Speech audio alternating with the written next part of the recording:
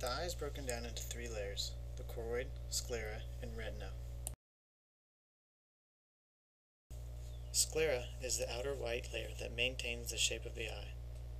Muscles attached to the sclera control eye movements.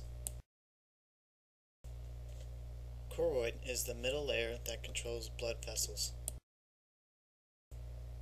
The cornea is a clear circular area within the sclera where light enters the eye. The pupil is the circular opening in the front of the choroid.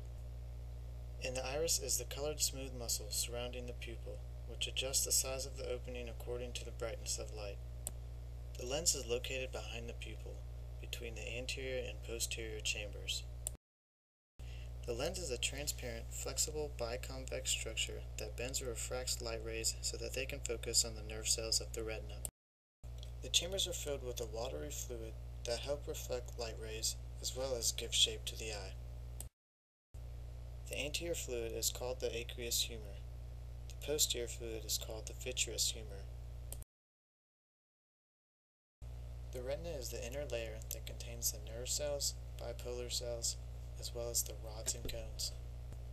Rods are sensitive to light but do not sense color. Cones sense color. The highest concentration of cones is in the fovea centralis.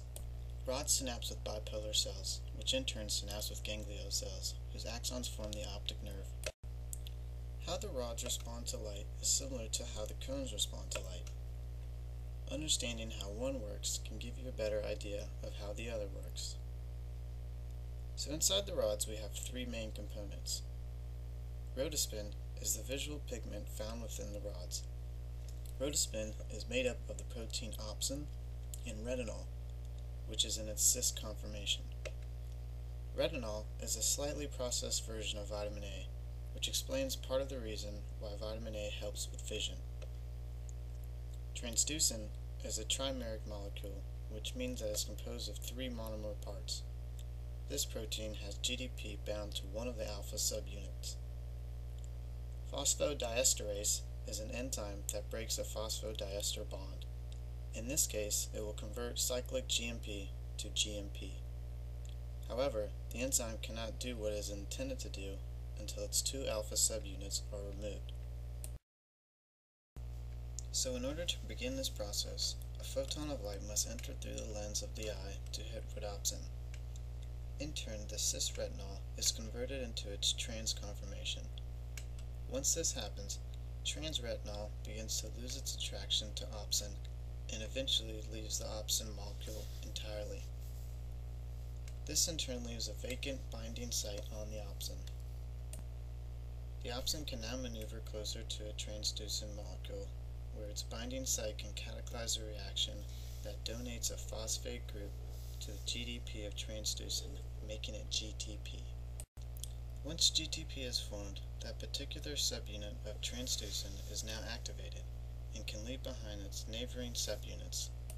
Once GTP has successfully departed from transducin, it will seek to bind one of the alpha subunits of phosphodiesterase. GTP can then successfully remove the entire alpha subunit of the phosphodiesterase molecule. This entire process will have to happen again to remove the remaining alpha subunit from phosphodiesterase. Once you have phosphodiesterase by itself, it can now do its job, which is to convert cyclic GMP to GMP. This is the step that leads to vision. If we were to take a look at an example of a rod in the dark, there would be cyclic GMT floating around with cyclic GMP gated sodium channels amongst the membrane of the rod. Similar to sodium-potassium pumps of a given cell, the cyclic GMP will stimulate the cyclic GMP gated channels, which in turn will allow sodium ions to enter the rod. If we were to take a look at an example of a rod in the dark, there would be cyclic GMT floating around with cyclic GMP gated sodium channels amongst the membrane of the rod. Similar to sodium-potassium pumps of a given cell, the cyclic GMP will stimulate the cyclic GMP gated channels, which in turn will allow sodium ions to enter the rod. Neurotransmitters are then released. Once the phosphodiesterase molecule is activated, and gets rid of the cyclic GMP, making it just GMP. The cyclic GMP gated channels will close and the neurotransmitters will stop being released.